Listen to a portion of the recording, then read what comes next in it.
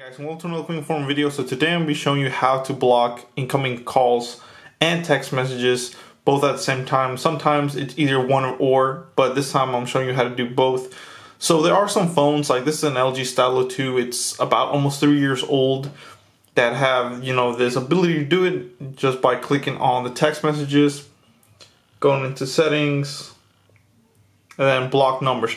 Now there are some phones that don't have this ability, but now I want to tell you that it's super easy to do. I'm going to show you how to do it. So it's in the Play Store. If you look up Android SMS, it's Android Messages. It's powered by Google, as you can see right there. So let's go ahead and install it. And I'll show you how easy this is. So, it's a very trusted app. It's by Google. So, I mean, geez, Google basically runs the world almost. So yeah, let's go ahead and see this. This also works on any newer phone. I have the Samsung Galaxy S9 Plus.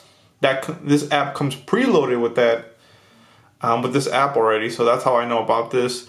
And I was seeing it if it was gonna work on an older phone. And as you can see, I'm installing it right now. Okay, so now that it's done downloading, let's go ahead and click open. And of course, you're gonna have to make it your default messaging app. So just click next. And it'll say, do you want to change it to make it your default? And just click change.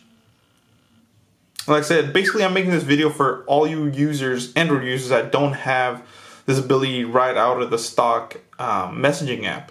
Or maybe you have this app and you didn't know you can do this. So just in case you have some crazy access or something like that, telemarketers calling you, now I can show you how to do it. It's super simple. So let's say I want to go ahead and block this number right here.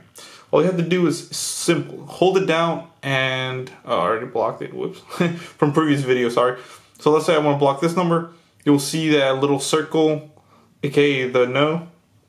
Click that button and it'll say block 266781. You will no longer receive calls or text messages from this number. This conversation will be archived. And that's what basically happened with this other one. That's why. And as you can see, you can also go to blocked contacts and it'll show you a list of numbers, that all these are telemarketers and all that stuff that have, been contacting me and stuff. But as you can see, there's that other number that I did earlier. That's why it didn't let me block it, but that's how simple it is. If you want to remove them from the block list, just go ahead and click it and click remove, and they will not be on your block list anymore. And then of course, it said it was going to be archived, so you can go to archived, and there's that message right there. Just hold it down, and you can bring it back to your home page. So that's how simple it is, guys. You won't get text messages or calls from them numbers anymore. So hopefully this helped you. Dragonic Warfare sign off. Please comment, rate, subscribe. Sorry for the quality of the video. Like I said, I recorded earlier with this phone, and for some reason it stopped recording. So yeah.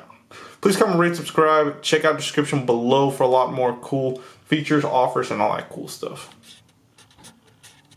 Every day I couldn't wait till I got my own apartment. Now I'm chilling in a house by the sand. Reach up in my